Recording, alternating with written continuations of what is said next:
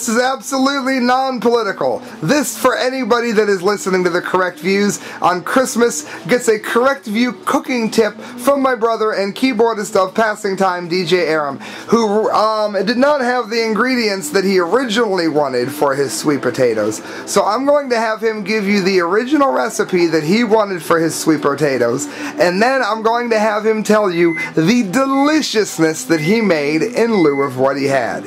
Brown sugar, regular sugar, butter, cayenne pepper, and just a little bit of love. When I say love, I mean tender love and care, as well as what other herbs and spices I think they're throwing in, like a salt and pepper and things like that.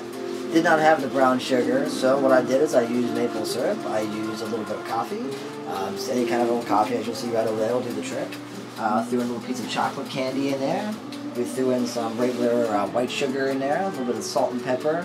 I didn't have, like I said, the cayenne pepper that I wanted originally, so what I did is I threw in a little bit of chili pepper, and then I tossed in some, honey. Yes, honey. Lots of honey in there. There you go.